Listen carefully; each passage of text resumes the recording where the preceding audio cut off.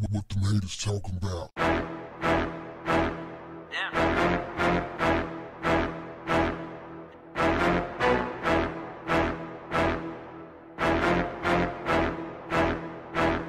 What's up, family? Here we go again.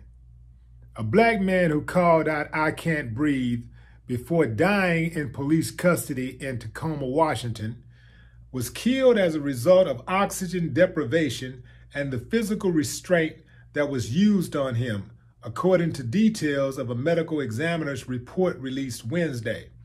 The Pierce County Medical Examiner's Office concluded that the death of the man, Manuel Ellis, was a homicide.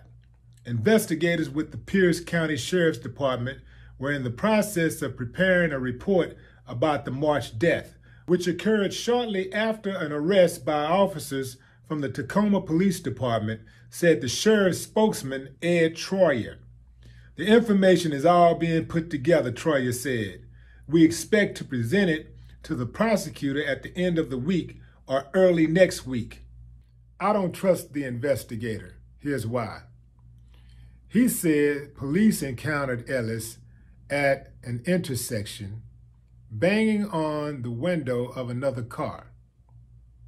They said he then approached the police officer's car.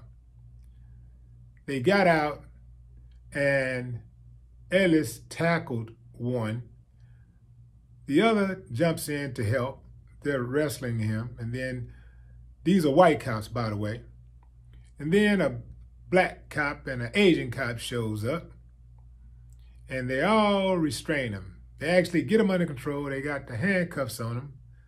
But somehow he's still being combative and he ends up dead. There is absolutely no way possible, if somebody got handcuffs on them behind their back, that they should end up dead. Period. No matter what they're doing. If you got somebody with handcuffs behind them, you should be able to defend yourself, wrestle your way out of the situation. Your ass don't need to be a police officer. Where are they getting these soft shoe cowards from? Another reason why I don't believe him, I don't trust him, is because he said, I don't believe that they choked him. How you know, sucker? They said that there are no body cameras, so there's no video. At least that's what they say. However, there was some video taken from a witness.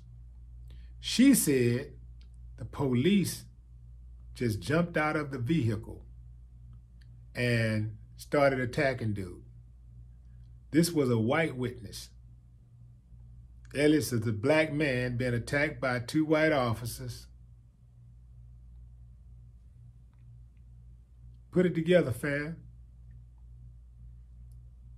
It's a cold game, man. Ellis left behind two children.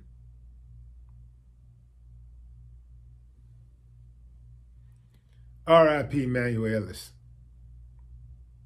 No more talk. What the haters talking about? Yeah.